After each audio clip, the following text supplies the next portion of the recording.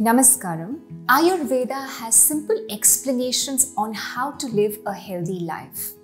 The Ayurvedic system emphasizes prevention, which means that it tells you what to do in order to prevent certain health conditions. Ayurveda treatment usually starts with an internal purification process followed by herbal remedies and a special diet. One of the cornerstones of Ayurveda is Ritucharya, a term used for the lifestyle and dietary regimen to be followed based on seasons.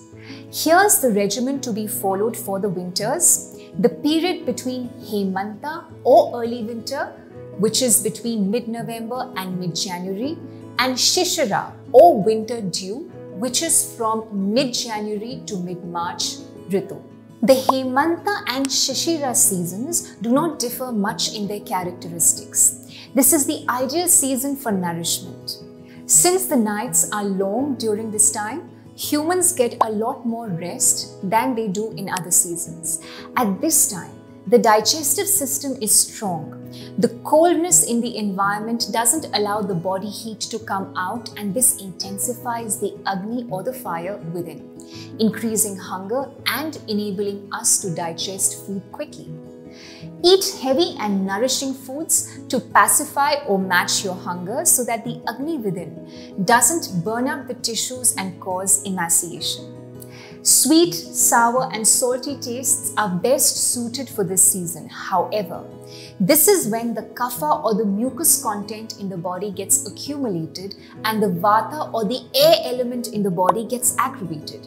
So avoid hot, bitter and astringent tastes at this time. So foods to include in your diet at this time are new rice, wheat, cereals, pulses, black gram, sugarcane products, corn and edible oils. Here are some lifestyle changes that you need to make during this time. Avoid cold water baths and drinking cold water. Use lightweight blankets made of cotton, wool or leather. Always wear shoes or sandals. Take oil massages to remove dryness caused by the cool breeze and improved circulation. Avoid excessive physical exercise. Avoid sleeping late at night. Avoid exposure to cold weather, as this can aggravate your vata and cause illnesses. We hope these tips will come handy. What good is the warmth of summers without the coldness of the winters to give it that sweetness? Happy winters. See you next time. Pranam.